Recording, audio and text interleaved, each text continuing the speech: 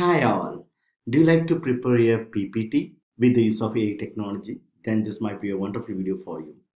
And here I'm just going to show you one AI tool. It's going to help to generate AI point. The tool name is called Empowerment.net. So for reaching this, you have to go to the Google and type Empowerpoint.net.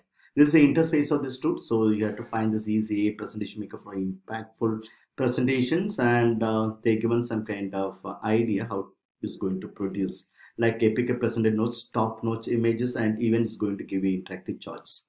So this is the interface of this tool. Suppose you like to generate a PPT with the use of AI. So you can click this, the start creating for free, or you can click this site. So you can use any site. You have to click this options and just click the start creating for free.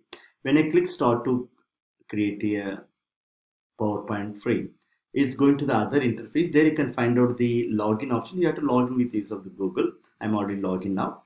So here we need to give the title of your presentation. Suppose I need to prepare a PPT is a title of environmental awareness.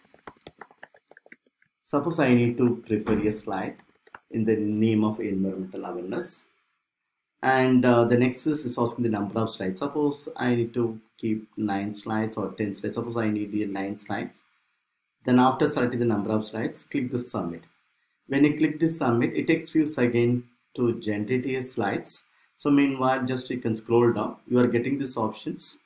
I already prepared some PowerPoint that is going to be visible, that you can see this. Here, the environment awareness is a 9 slides.